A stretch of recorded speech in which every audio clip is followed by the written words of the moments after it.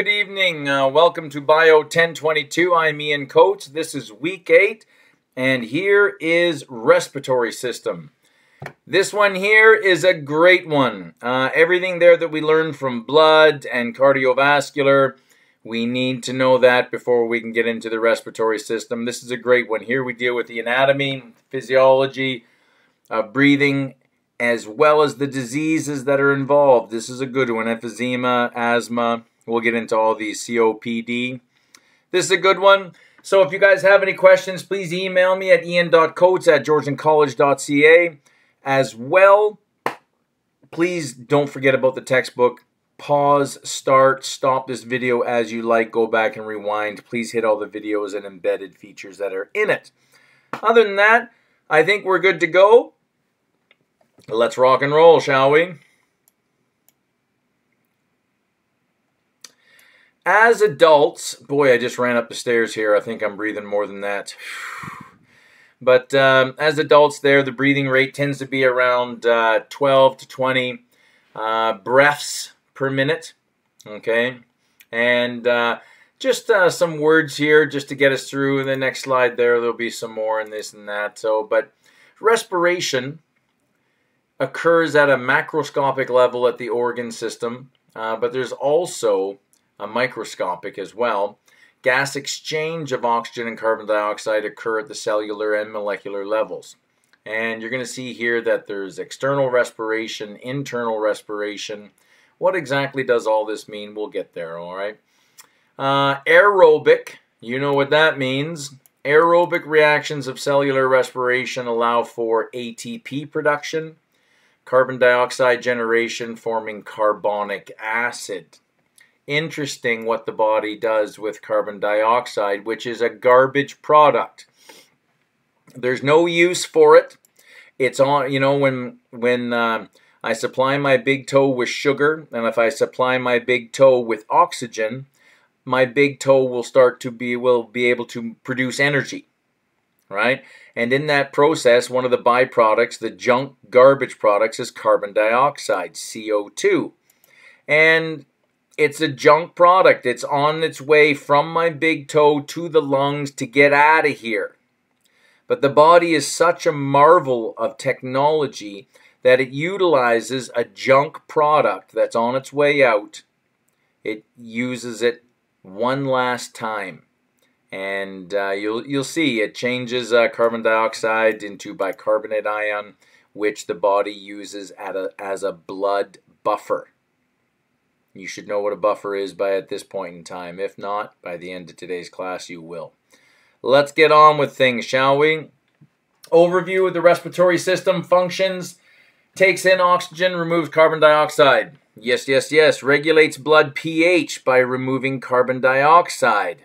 Interesting. Warms and moistens the inhaled air, because the worst thing you could do is breathe in cold, dry air. If you have a horse, you take a horse for a run on a cold, dry morning, there's a possibility there that you could kill them. All right?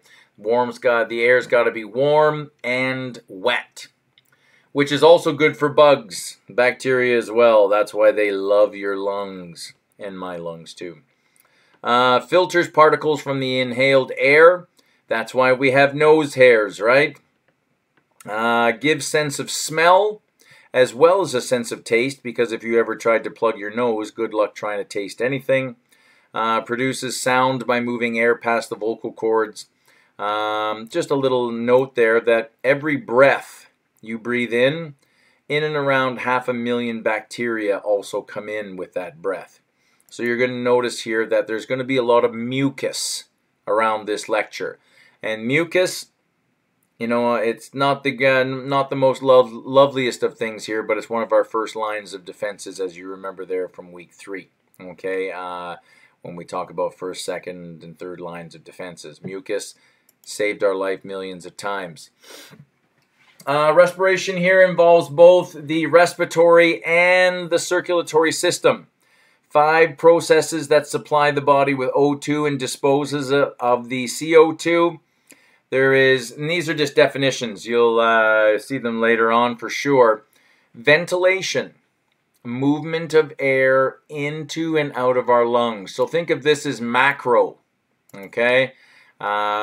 Inspiration, breathing in, also known as inhalation. Expiration, also known as exhalation, breathing out. Here we're talking about the lungs, macro. Respiration, gas exchange. Where is that happening? Alveoli. Ooh. Cellular respiration, use of oxygen by cells to make ATP. Now, where is that happening?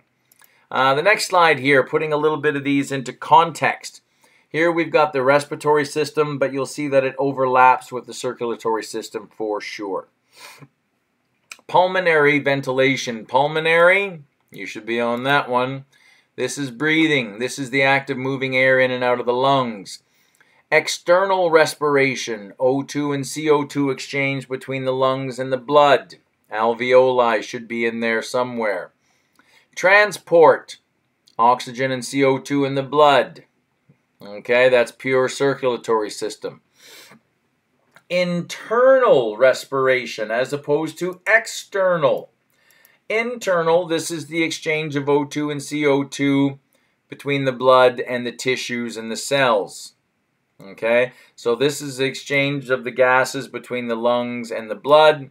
This is the exchange of the gases there between the blood and the tissue. Okay, internal, external. Cellular respiration. So you see that there's three kinds of respiration. And cellular respiration, ATP and CO2 production. Okay, utilizing the oxygen to make ATP, and in the process, a byproduct that's junk is CO2. All right. Anatomy of the respiratory system. Okay. You have the upper respiratory tract as opposed to the lower respiratory tract. Upper nose, nasal cavity, sinuses, pharynx. And you'll see the pharynx is three parts. There's your nasal, laryngo, and oral. We'll get into those there. The lower respiratory tract. There you have the larynx. Okay, there's your voice box. Trachea, bronchial tree. You can see them here. And then you've got your lungs for sure. The functions of the respiratory system include, the structures there: nose, nasal cavity, pharynx, larynx, trachea, bronchi, bronchioles, alveoli. Whereas these can be divided in the upper and lower respiratory tracts, which we've already seen. The respiratory zone, the site of gas exchange. Microscopic structures, respiratory bronchioles, alveoli, ducts, and alveoli. The conducting zone, this is the conduit to gas exchange site, so all the respiratory structures.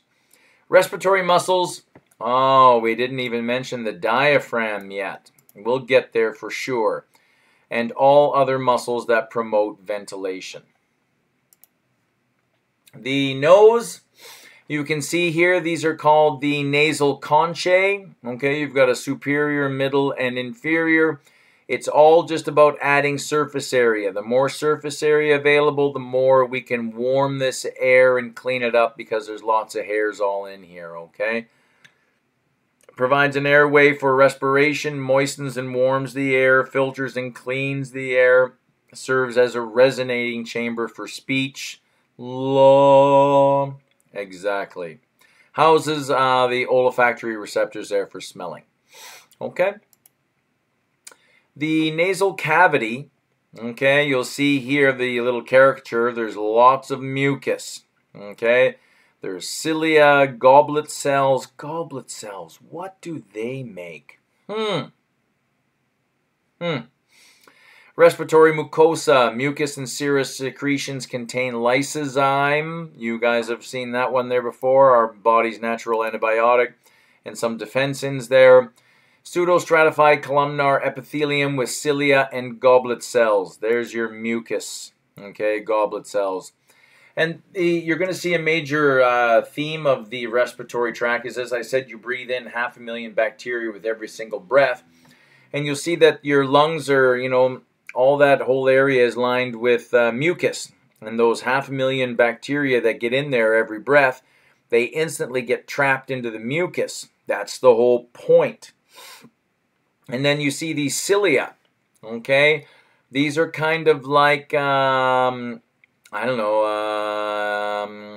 seaweed at the bottom of the ocean. You know, that's kind of swaying back and forth with the ocean, right? And that's what these guys here, they're swaying back and forth, and they're pushing that mucus up and up and up, eventually to the point where that's the whole point. Get that mucus out, right? Smokers will tend to not have cilia. They'll all be burned off there in the lungs. And that's a big problem, because if you can't move that mucus, then it just sits there, and those bugs will sit there. And if you're smoking still, that tar and that smoke will just go in there in your lungs and sit there for years, and that's where the cancer starts. So just be careful. Cilia moves the contaminated mucus posteriorly to the throat. Inspired air is warned by plexuses of capillaries and veins. Absolutely, sensory nerve endings trigger sneezing.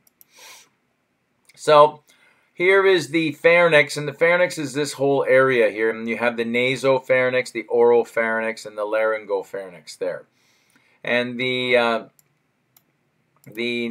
nasopharynx, okay, the air passageway posterior to the nasal cavity, okay, lining pseudostratified columnar epithelium, soft palate and uvula closed, the nasopharynx during swallowing. And that's the whole point, right, is when you swallow, you want food to go down, and the part of the nasopharynx there, it closes off so food can't get up. Now, can food get up? Absolutely, but generally it doesn't, okay?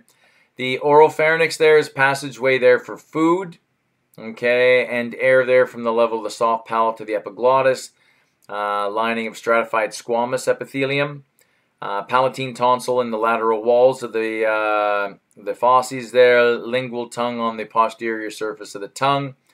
The bottom here, you have the laryngopharynx, passageway for food and air, posterior to the upright epiglottis, extends to the larynx, where it also continues with the esophagus. And you see, this is the place where the trachea comes, and then there's your esophagus right there, and your epiglottis fits over. So when you swallow a piece of food, this epiglottis here folds down and covers the trachea, so the food just goes down the esophagus. But other than that, it's always open, so when you breathe, the air just goes in here. Okay. The larynx there, the voice box, is an enlargement in the airway superior to the trachea and inferior to the pharynx, made of hyaline cartilage. Okay. Is composed of a framework of muscles and cartilage bound by elastic tissue. Your epiglottis, elastic cartilage, covers the opening to the larynx so the food does not enter the lower respiratory tract. Okay, there's your hyoid bone, okay, sesamoid bone. It's embedded in a tendon. It has no articulation with any other bone. Okay, thyroid cartilage there with the laryngeal prominence, the Adam's apple. Okay, ring-shaped cricoid cartilage there. Just some inside shots there of the larynx. The voice box fold may act as a sphincter there to prevent air passage. Valsalva maneuver, that's a very interesting one there. The whole idea of putting your face there to cold water, you should Google that one. That's a beauty, also in your textbook. Glottis closes to prevent exhalation. Abdominal muscles contract. Intra-abdominal pressures rise. Helps to empty the rectum or stabilize the trunk during heavy lifting. Okay. Contains elastic fibers there, and as the air runs over the vocal cords there, it creates a vibration and gives us our distinctive and beautiful voices. The trachea, I know this is kind of like the bronchial tree in the lungs here, but the trachea is right here, okay, and it's about 2.5 centimeters in diameter, about 12 centimeters in length. Okay, it has these C-shaped cartilage rings. And you have to think there when you're talking about, just going back to this shot here, the whole idea when you have the esophagus and the airway is completely covered with cartilage.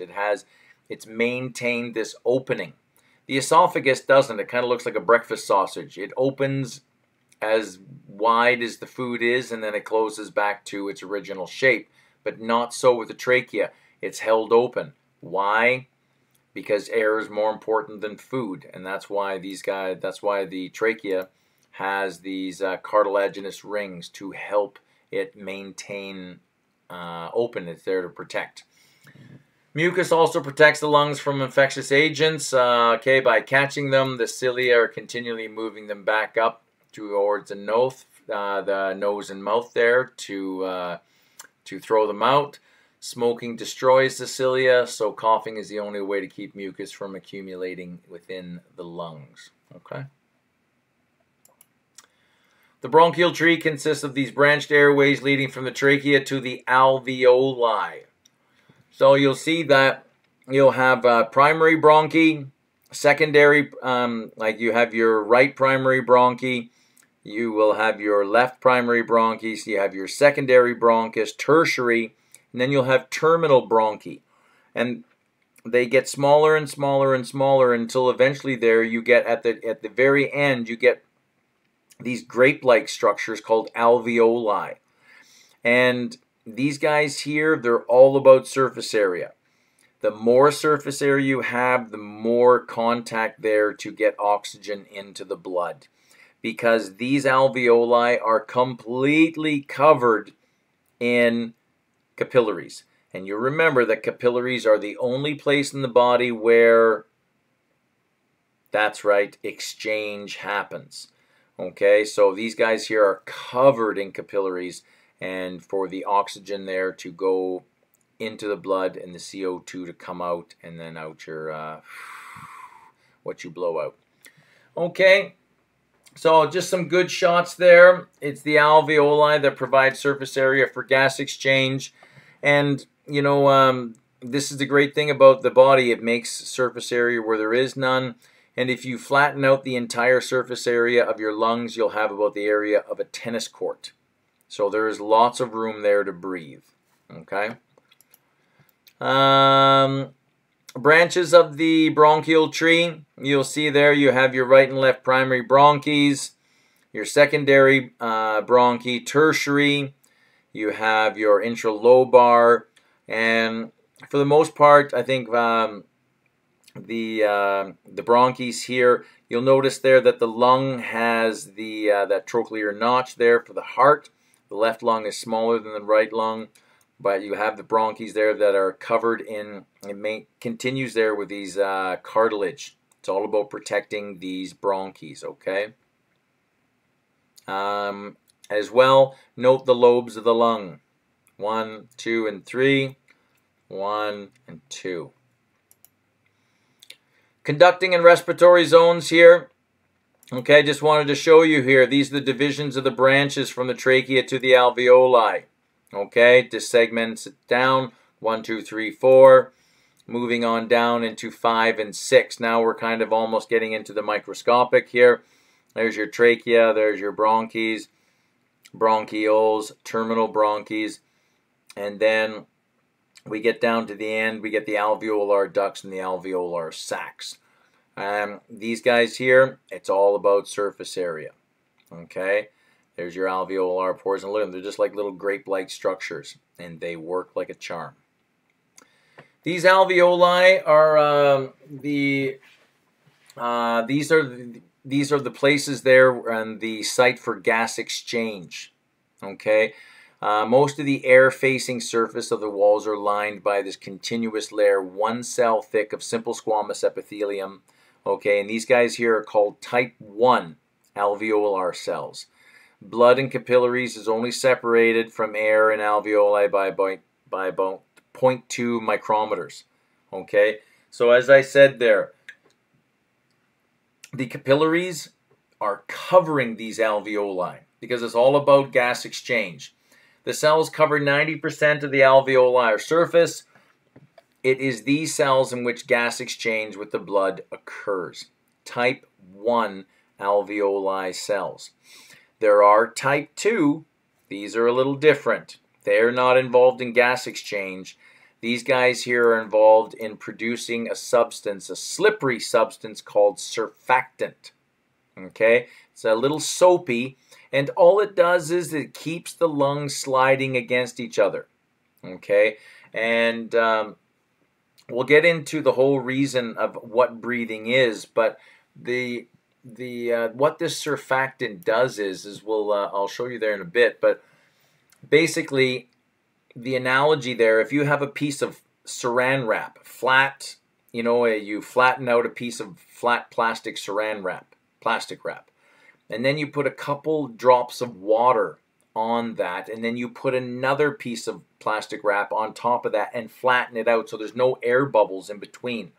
So basically you have two pieces of plastic wrap that are completely attached because of those water droplets. You'll never ever be able to break them apart. It's suction, right? You've created a negative pressure and that they are together forever.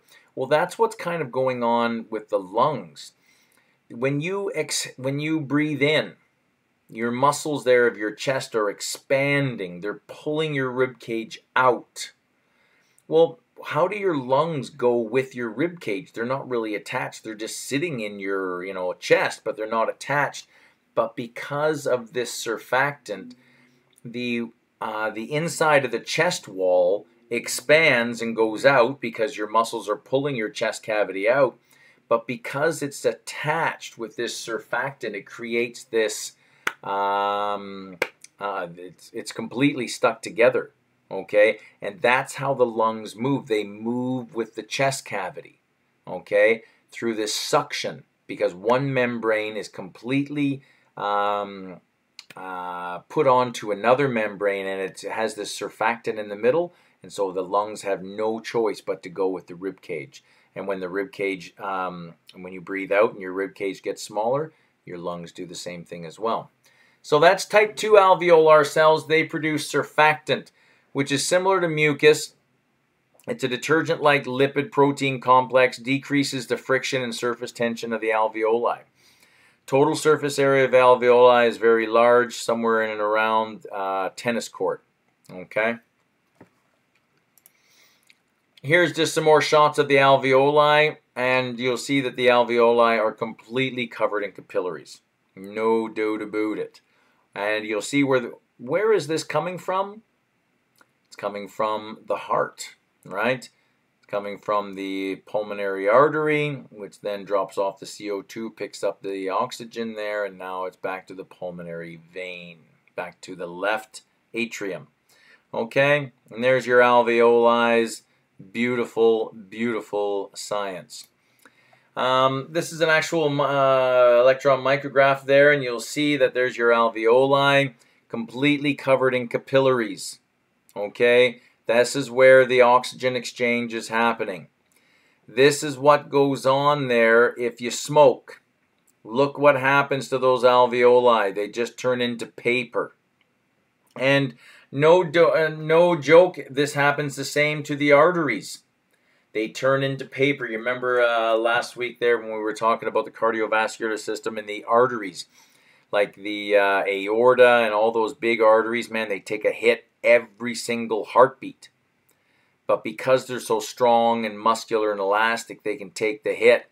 But if you smoke, this is what happens. It kind of looks like a wasp's paper nest.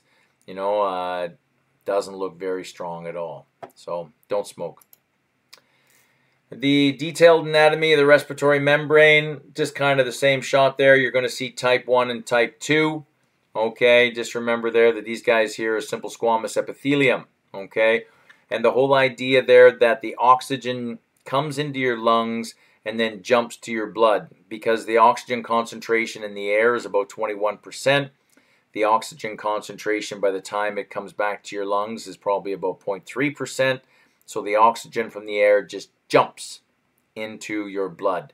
The CO2 that's coming back to the lungs is a higher percentage than the CO2 in the air. So the CO2 in the lungs in the blood jumps right out of the blood into your lungs and into the air. It's all from diffusion. Okay. The lungs there occupy all of the thoracic cavity except the mediastinum, the root there, the site of vascular and bronchial attachments, costal surface, anterior, lateral, and posterior surfaces for sure. Here is your diaphragm, and in a resting position, it is in a bell shaped. But when you take a breath, it drops down, right? And then that's how the diaphragm works. And when the diaphragm drops down, basically the whole lung space, if look here, this is your lung space right here. In a relaxed, you just breathed out. But if you breathe in, the diaphragm drops. Look at the size of your chest cavity now. You've created a negative pressure, a vacuum. So therefore now the lungs, they blow up. Okay? Not blow up, but get bigger. All right? And air rushes in. Like, take a big breath of air. I just did that. My diaphragm dropped. Air rushed in, and it actually felt like I was sucking air in my trachea. But I'm not. I just created a negative pressure. My chest is bigger, so my lungs expanded. And in that expansion, you got to fill that expanse with something. You can't have a vacuum. That only exists in space. So if I expand this chest cavity, those lungs expand too. You got to have the air, and the air rushes in even though it feels like I'm sucking it in. Okay? Some lung tissue. Now, if you see something like this, navigate yourself. There's no anterior, posterior. So where am I looking at here? Have a look. Try and figure out something. Aha, there's the spinal cord there. So this has got to be the posterior. This is anterior. Oh, that's got to be my heart. There's my two lungs there. Very good. Okay, so I got my bearings now. And you'll see here that I'll just zoom in. You saw these words there before. You've got pleura. Now, pleura is just a membrane. That's all it is. You remember that saran wrap I was talking about? Well, you'll see here you have your parietal pleura, which is on the outside of basically the inside wall of the chest cavity. And then you have your visceral pleura, which is on the organ side of the cavity, right? It's on the organ. You know, in this case there, the lung. So your parietal pleura is on the cavity wall. So there is this space, okay? And this is where the surfactant hangs out. And you see that this pleura is basically attached to this pleura, even though they're not attached. They're attached by this surfactant, that soapy substance there that, you know, I was saying if you put a little bit of drops of water on a piece of saran wrap and flatten it all out and then put another piece of saran wrap on top of there, basically you've got a suction. And there's no way that you would ever be able to pull those two pieces of saran wrap apart. You'd rip it before you were able to pull them apart. And that's what's going on here, is that when the chest cavity expands, okay, this parietal pleura, because it's suctioned there to the visceral pleura due to surfactant, it pulls the lungs with it. And in that way, the lungs expand. That's what's going on. Visceral pleura, parietal pleura. Okay? Yeah, that's what we're talking about there. This space between the two pleural membranes is very small. It's called the pleural cavity, or the pleural space, which is filled with the surfactant that prevents friction from breathing. Because everything is moving in there, you got to oil everything up. Okay? Inspiration. You guys have heard of Boyle's Law. That's what we're dealing with here, right? A decrease in pressure is equal to an increase in volume. Okay? An increase in pressure is equal to a decrease in volume. And if you think about that, if you have a balloon, and if you increase the pressure on the balloon, you're squeezing it, you increase the pressure, you're decreasing the volume. And look what's going on here as far as a needle plunger. Oh, there we go. So here, what am I doing? All right. I am decreasing the volume. I'm pushing on the plunger, so I'm decreasing the volume, so therefore I must be increasing the pressure. So the pressure here is higher than it is outside, so the air is going to run out. Here, what am I doing to my volume? I'm pulling back on the plunger. I'm increasing my volume, so therefore I must be decreasing my pressure. The pressure in here is less than it is outside, so the air rushes in. This is how the lungs work. That's it. Okay? You breathe in, and then breathe out. That's the whole thing. Okay? Atmospheric pressure due to the weight of the air is the force that moves the air into the lungs. At sea level, atmospheric pressure is 760 millimeters of mercury. You guys will know this there.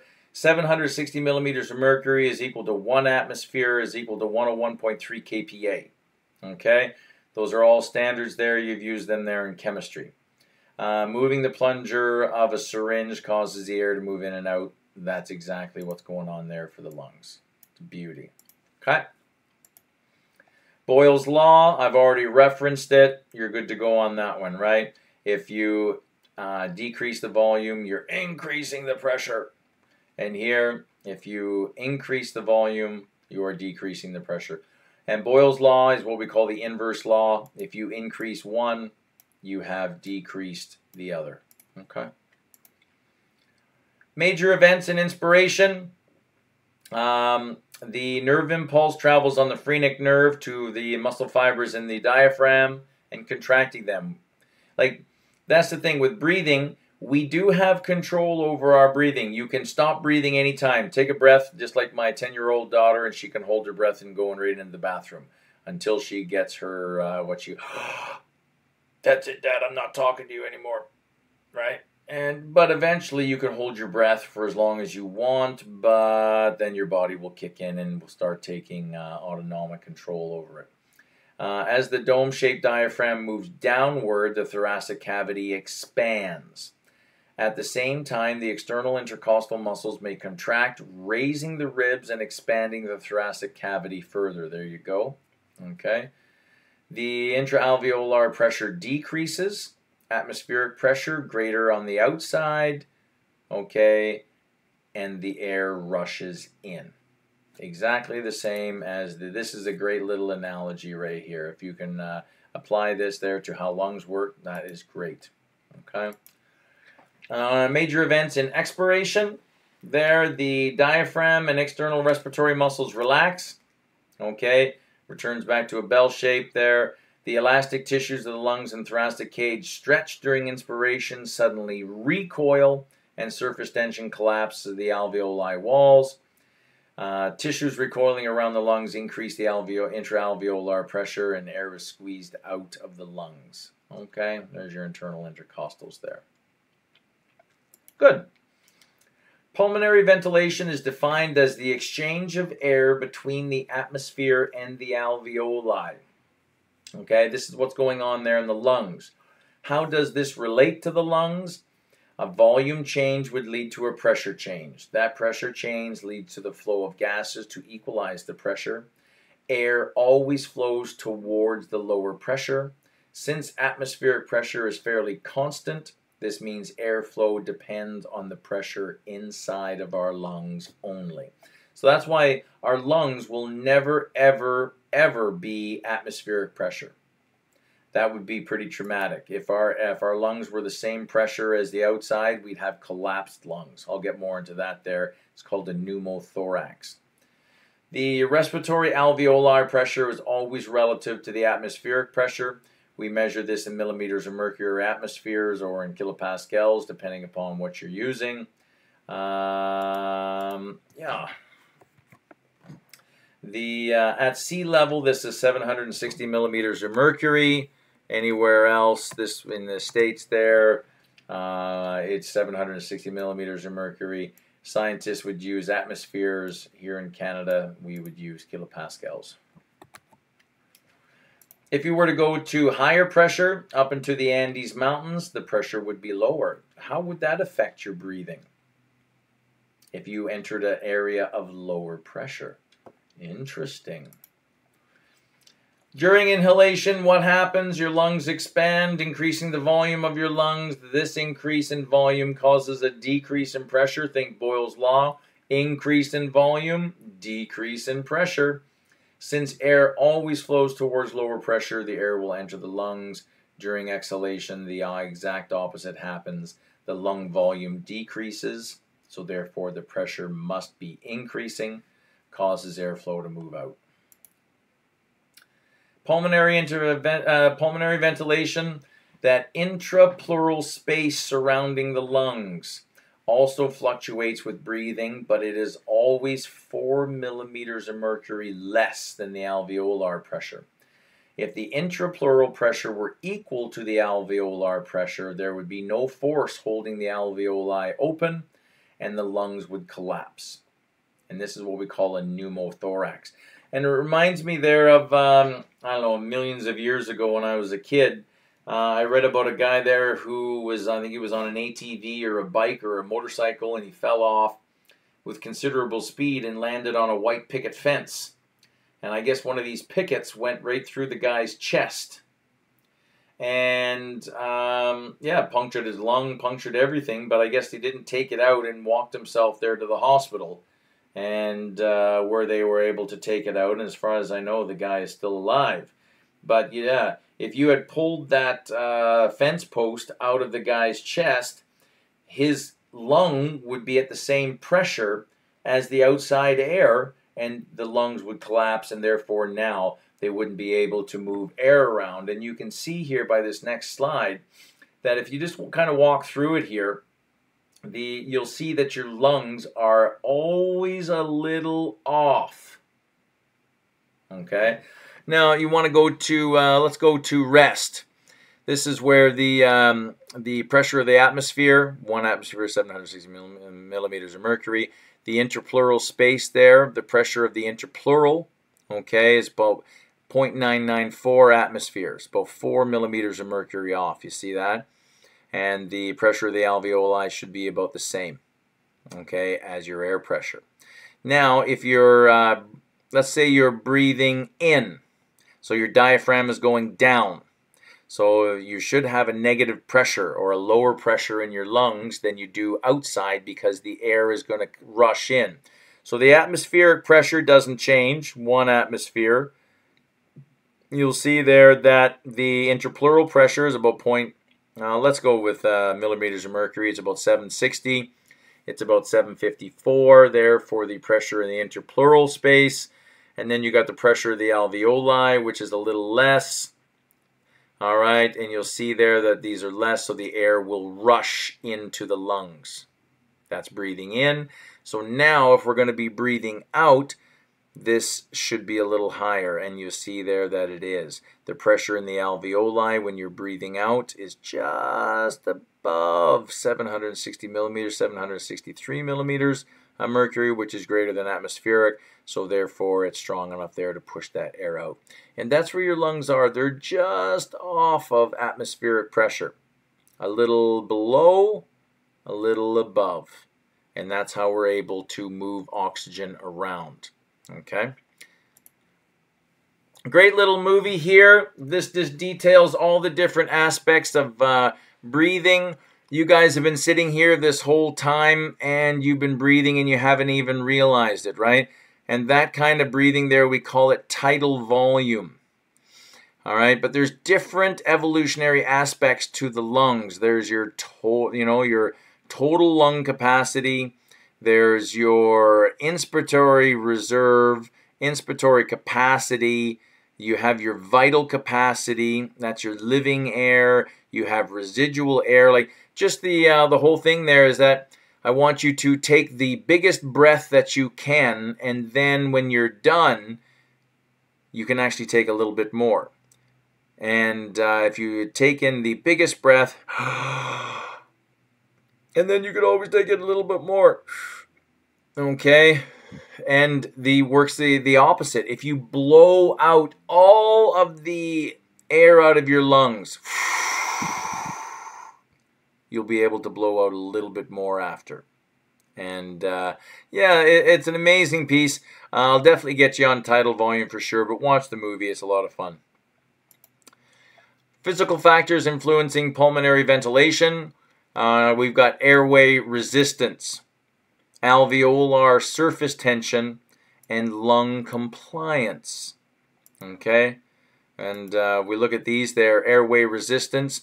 Friction is the major non-elastic source of resistance to gas flow.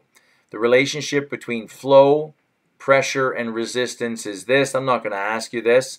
I could ask you what the formula is, but I'm not going to ask you for any numbers, I don't think.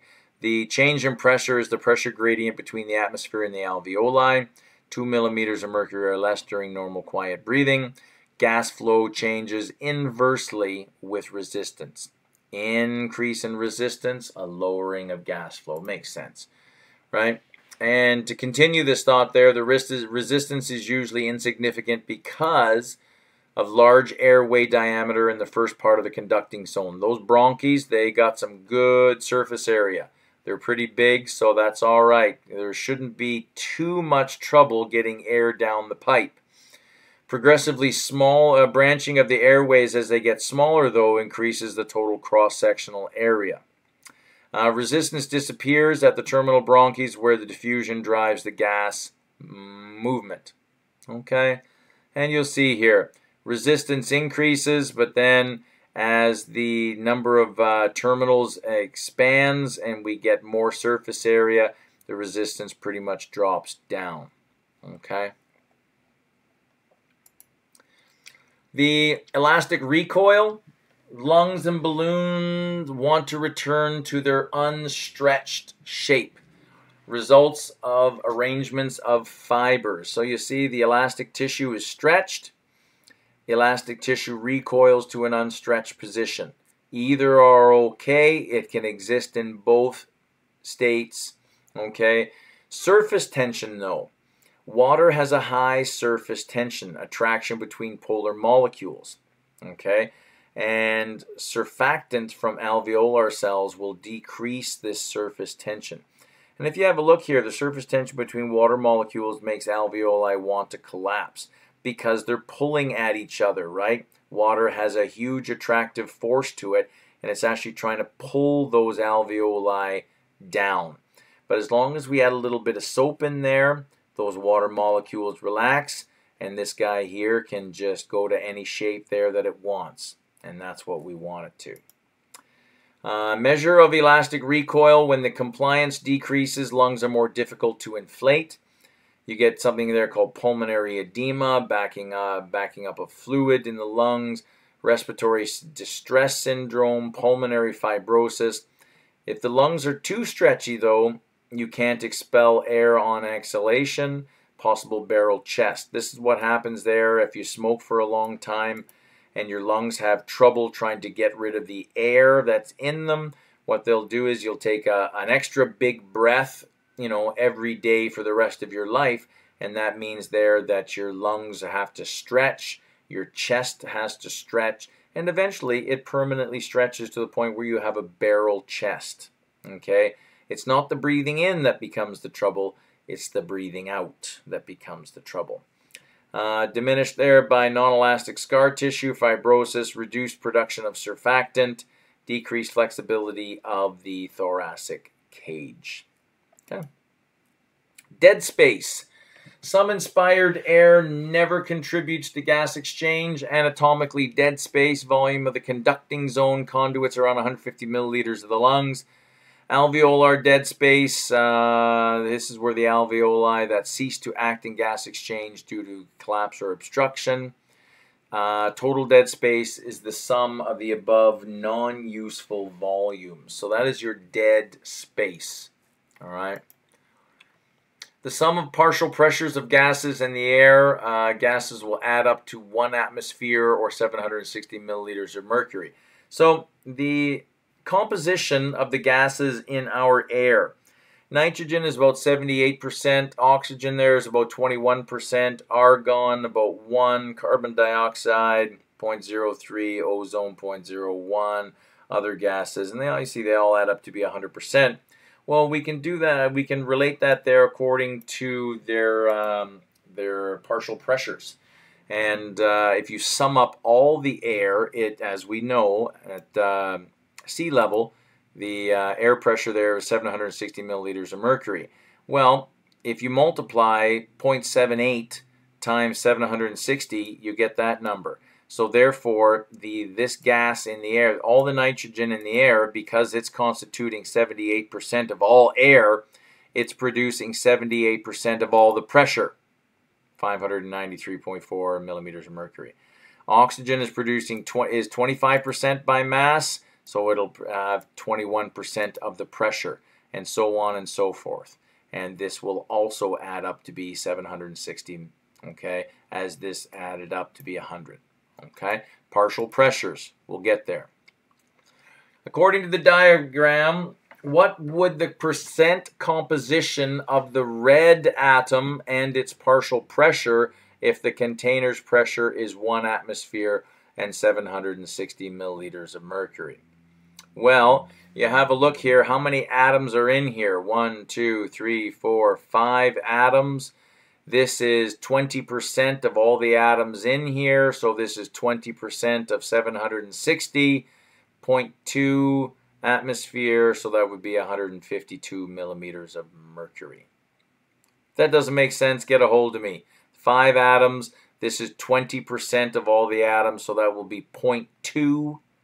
Now, millimeters of mercury, 0.2 or 20% of 760 gives you 152 millimeters of mercury that guy right there is exerting on everything else.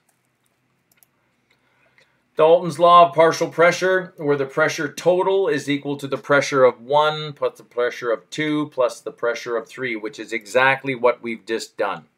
The pressure of 1 plus the pressure of 2 plus the pressure of 3 plus the pressure of 4, 5, and 6 will add up to the total pressure. So these are partial pressures of a total gas. That's what we've done. That's all we're talking about here. Gas molecules undergo continuous random motion. Gas molecules collide with each other. The closer together, the more pressure. That makes sense, right? The closer together they are, the more pressure they're going to exert. Okay?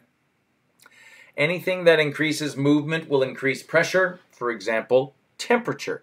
If you increase the temperature, that will also increase the pressure.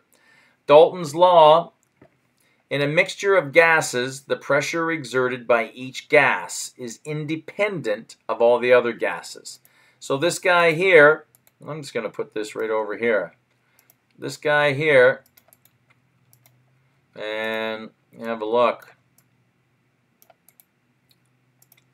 Now, if all the pressure here that's going on is because of all the molecules in here. These are the ones that are adding the pressure. So if I heat this up, if I put a fire under here, these things are going to be bebopping, scatting 10 times as fast. So the pressure is going to increase ferociously. If I cool this down, these guys are going to slow right down, and therefore the pressure will decrease. Okay? But they flow independent of each other. Even though this could be one, this could be an oxygen atom, this could be I don't know, chlorine atom, whatever. They are independent of each other. Even though they're in the same container, one has nothing to do with the other. Oxygen will flow to the lowest pressure of oxygen molecules. Other gases like carbon dioxide will have no effect on its flow. Carbon dioxide will flow to the lowest pressure of carbon dioxide molecules. Even if there is a high concentration of carbon dioxide in the blood, oxygen can still flow from the lungs to the blood. The oxygen moving from the blood to the lungs or lungs to the blood has nothing to do with the carbon dioxide moving from the blood to the lungs or the lungs to the blood. Okay? Nothing to do with each other. Partial pressure here. Okay, this means there that the 760 millimeters of mercury of pressure oxygen makes up about 160 milliliters. Okay, so as we said, that's all right here. Okay, oxygen, okay, 158. That's what we're talking about here. Can you fill in these ones here? Partial pressures. Let's get them from here. Gas exchange and transport. This is Henry's law. When a liquid blood is exposed to air containing a gas, oxygen, molecules of gas will dissolve into the liquid. Makes sense. Henry's law states that the partial pressure of oxygen in air, 21%, is proportional to the amount of dissolved oxygen in the blood. If we breathe a higher concentration of oxygen, more will dissolve into the blood. The reverse is also true. CO2 will diffuse out of the blood into a gas phase if the partial pressure is higher in the blood. Diffusion is moving molecules from higher to lower concentration. So this is all just about if you've got oxygen in the blood, you're not going to be able to absorb as much. If you've got a higher concentration of oxygen in the air, that will push more oxygen into the blood, and vice versa coming out as well. And you just have a look here that this is what's going on. Here's your lungs, okay? Here's your heart, your cardiovascular system, right? And this is your systemic system, and this will be your pulmonary system, right? And the blood comes in the right atrium down the right ventricle, and then it goes out the pulmonary artery towards the lungs, where it drops off its carbon dioxide, picks up its oxygen, and you see it turns ruby red, oxyhemoglobin right here, okay? And the CO2 jumps here, free. The oxygen jumps here, free. Returns back to the body, returns back to the heart via the pulmonary vein, and then into the left atrium, left ventricle, and then out the aorta, and away we go. And then to deliver the oxygen there to the cells. The oxygen level here is greater than the oxygen level here through simple diffusion, jumps. The carbon dioxide level here is greater than the carbon dioxide level here, so the CO2 jumps. Okay, and you look at gas exchange and diffusion there within the lungs. It's what we were saying there, that you see this is the pulmonary circuit there of the heart, and the deoxygenated blood is coming up, and you'll see there that the pressure of oxygen in the blood should be pretty low, because this is, there's not a lot of oxygen in the blood from this stage. And you'll see there that the pressure of CO2 in the blood is 45. And then as it comes there, you see what's going on in the alveoli. The pressure of the oxygen in the alveoli is 104. The pressure of the carbon dioxide in the alveoli in our air is only 40. So you see what's going on. Let's look at the oxygen. The pressure of the oxygen in the air is 104. Pressure of the oxygen in the blood coming around to the alveoli is only 40. So the oxygen jumps. Blood just jumps easy peasy. And then the carbon dioxide in the blood here is 45. It's relatively high. It's higher than the CO2 that's in the air. So the CO2 readily jumps easy peasy. Okay? Welcome to simple diffusion. That's how the lungs work. And here we're talking here at my big toe in the systemic system. The oxygen coming around is relatively high. It's about 95. The CO2 in the blood here is about 40. And then you'll see there that in the interstitial fluid there, the tissue fluid, the pressure of the oxygen is about 40. Pressure of the CO2 is about 45. So you're thinking there that, the CO2 is this is 45, so the CO2 is going to jump, the oxygen is going to jump, and look at the partial pressure of oxygen and CO2 within the cells, 20 and 46. So this is higher than that, so the CO2 is readily going to jump. And then the oxygen is here at 95. It's going to jump there 220. So the oxygen is going to jump right in as well. So it's all just about bigger numbers. Diffusion, diffusion, diffusion. They're giving the same numbers here, just showing you the same thing. How the oxygen jumps, okay, from the alveoli onto the capillary and vice versa. Okay, that's how it works. There's no, it's free money. We don't even need to, there's no ATP involved, because as long as the oxygen concentrations are higher where they need to be, the oxygen will just flow. And it's the CO2 concentrations, if they're higher on the inside than the outside, the CO2 will just jump into our lungs and we blow it out. Gas exchange and transport. CO2 transport. So where is carbon dioxide located in our body? 10% is dissolved in the plasma, 25% in the hemoglobin.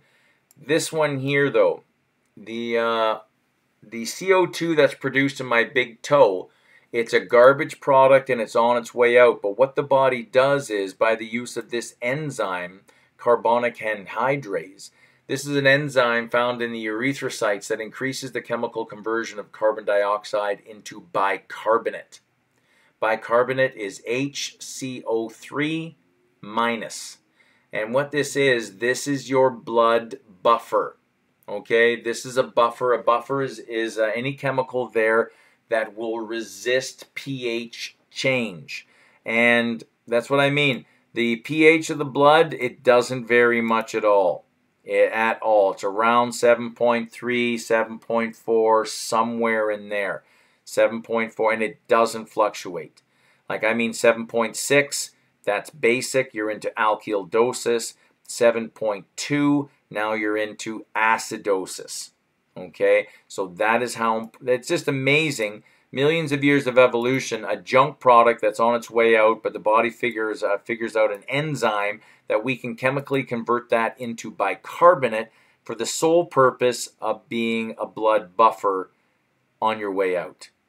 Oh, before you leave, on your way out, can you do one more thing? Amazing what the body does. Okay.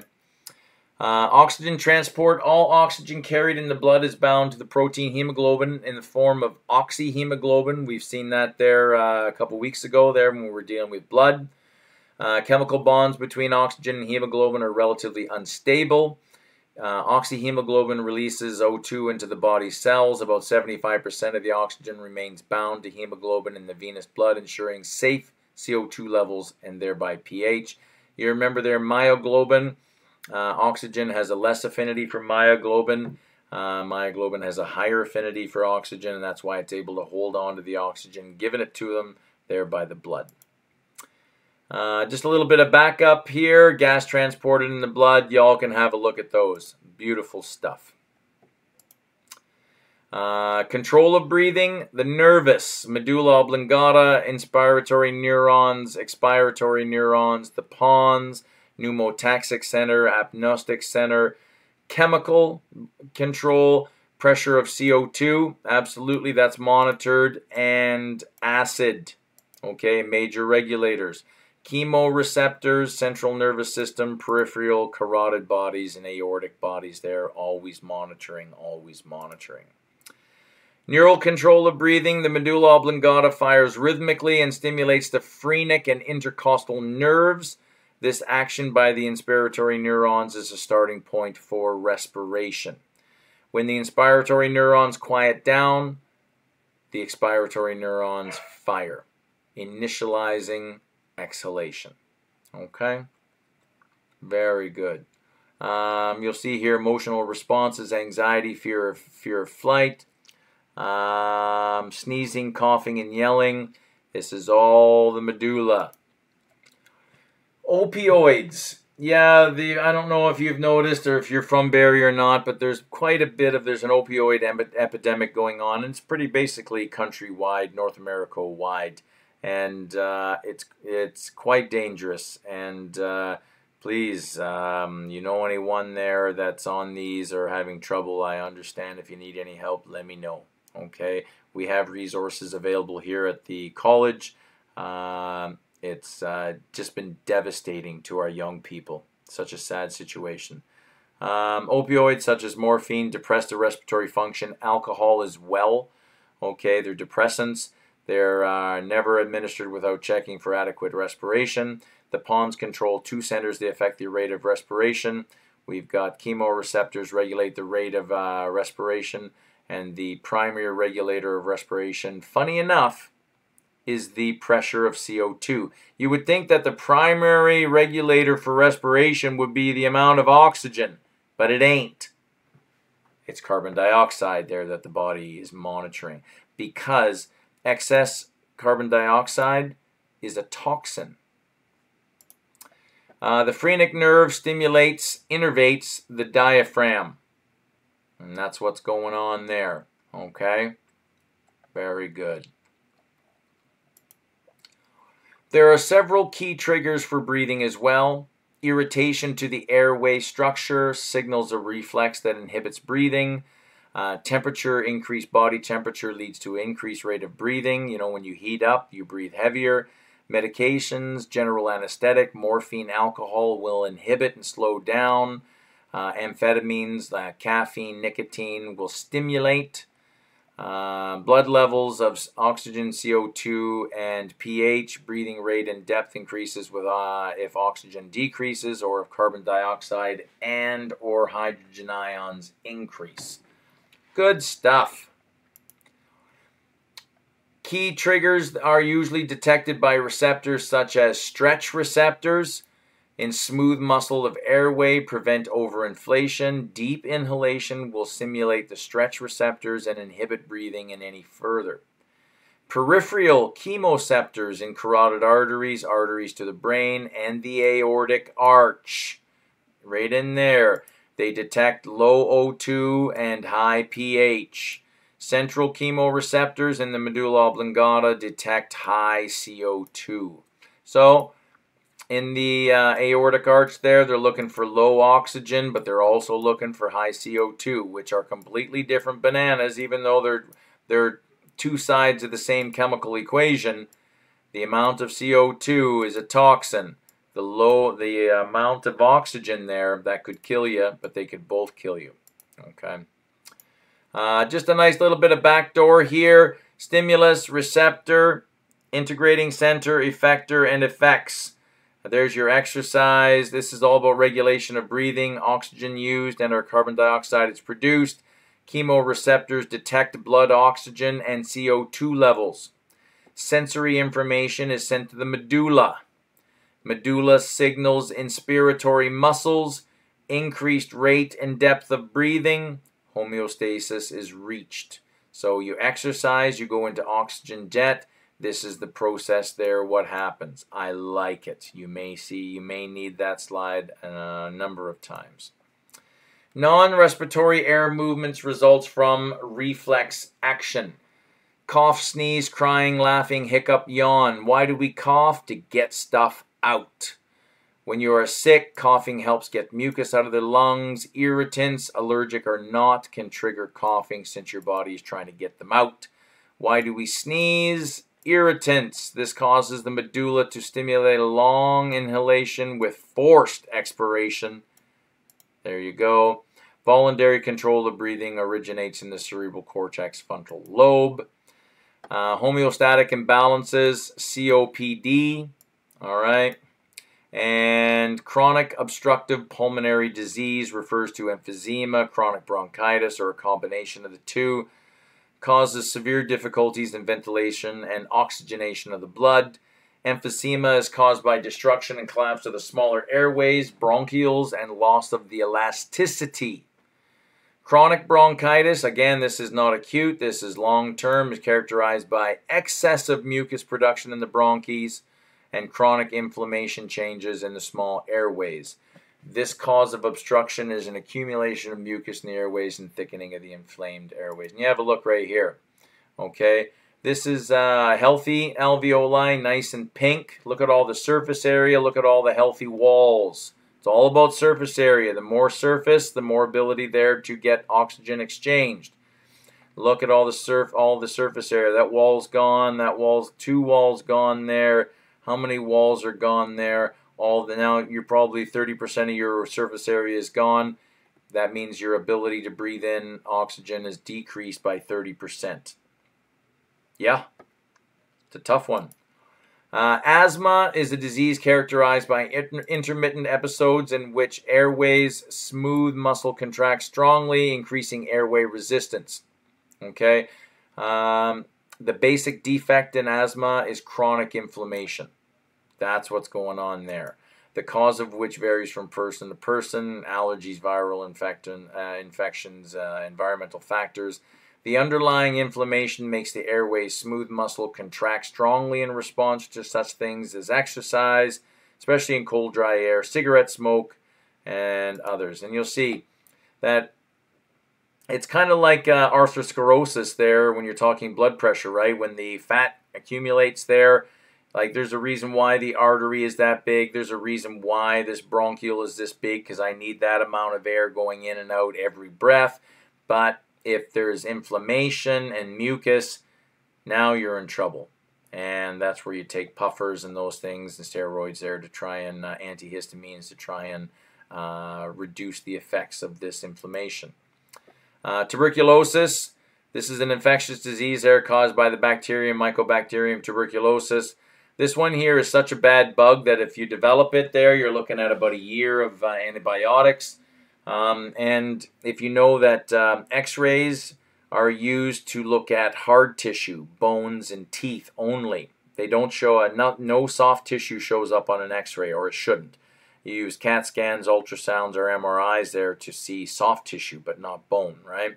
And but after a bout with tuberculosis, they'll make you go and take an x-ray, and goodness sakes forbid you see these hard nodules in your lungs. That what happens there, the bacterium causes these nodules in parts of the lung there to solidify up, and to the point where they're actually visible on an x-ray. Huge damage, okay? Symptoms include fevers, night sweats, weight loss, a racking cough, spitting up of blood. Yeah, 12 months of antibiotics. Horrible. Lung cancer, leading cause of cancer death in North America, all due to smoking. Okay, if there's, first-hand smoke, but then second-hand smoke. The three most common types, there's squamous cell carcinoma, about 20 to 40% of all cases in the bronchial epithelium. Adenocarcinoma, 40% of cases originates there in the peripheral lung areas. And then we've got small cell carcinoma, which is about 20%, contains lymphocyte-like cells that originate in the primary bronchi and subsequently metastasize. Okay. Lifespan changes reflect an accumulation of environmental influences, and the effect of aging and other organ systems may include the cilia may become less active, or you burn them off completely due to smoking, mucus thickening, swallowing, gagging, coughing reflex, macrophages in the lungs lose efficiency, an increased susceptibility to respiratory infections, a barrel chest may develop, bronchial walls thin and collapse, dead space increases, right? And here's just some words there to add to the pile. Anoxia, O2 deficiency, where cells can't get enough oxygen, as opposed to hypoxia, low O2 in the inspired air, asphyxia, low O2, high CO2, feeling of suffocation. So thank you so much. Have a wonderful day, and we'll see you there for the next term. I think it's digestion. I could be wrong, but I could be right. Thanks, guys. Have a good one. Bye-bye.